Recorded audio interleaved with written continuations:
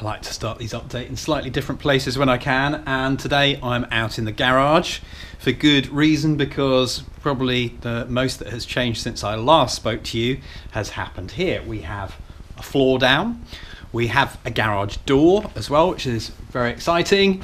This is where we can park our cars now, and perhaps slightly unusually, this is where the MVHR will be housed. Normally you'd want it within the internal envelope, but when we were designing the house, the utility room was something that just ended up being a little bit small, and without completely redesigning everything, we spoke to Alan Clark, who's a very experienced M&E engineer, and he said it will be fine in the garage. The systems are really good these days, and the risk that a lot of people see is condensation. If something goes wrong, you get condensation, so that's why you normally keep it inside. So yeah, all of that work is progressing, and I imagine soon we'll be commissioning the MVHR. The other thing is quite a big win for us. We've had 2 shipping containers on site, and we've managed to sell those, I think £1,100 each, which is brilliant.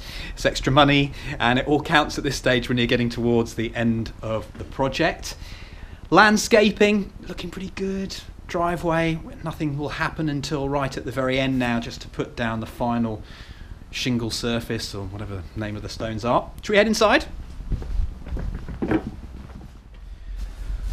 So let's head into the main living space first of all, and hopefully what you will notice straight away from the last video is that all the second fix electrics have been completed, and we've got lampshades up, and that does make a big difference.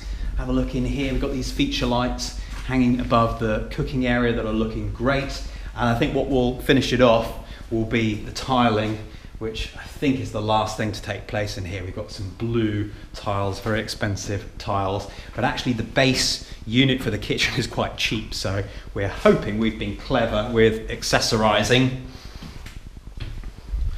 One issue that we've still got is with the water, and we've got it all booked in, but the water company messed up the first time, so we've got that date in the diary, and please can they make it work, because we've given in notice on our rental property, so we want to be moving in.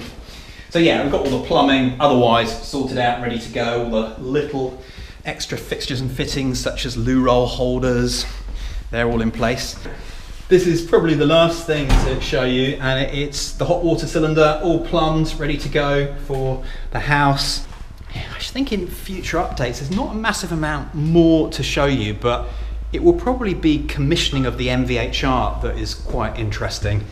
And I'm going to finish off by just showing you that landscaping again upstairs from the first floor. See you next time.